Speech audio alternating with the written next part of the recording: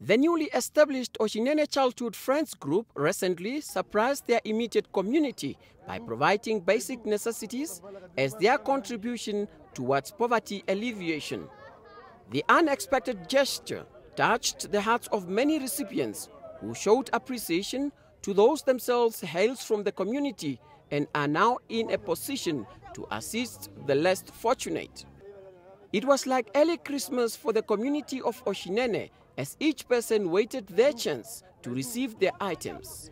Otjinene Constituency Councillor Erven Kashideu said more of such initiatives are needed in the area to support the government.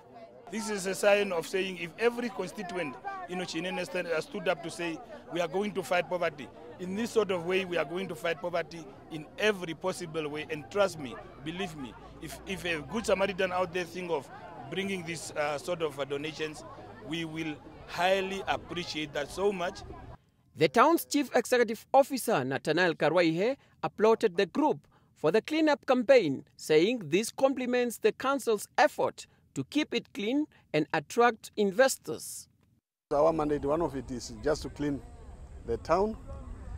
And why are we cleaning towns? Because of investors. For his part, the group spokesperson, Gideon Chimbundu, said they are open to any assistance and urged business people to come on board. We'd like to appeal to the Namibian people so that they can also give us a sponsorship so that we can plow back into our own people. Chimbundu says the initiatives is the beginning of many things to come for the community of Otjinene in the area of education and community development. Reporting for NBC News, I am Samuel Twamana Kanji, Vendu.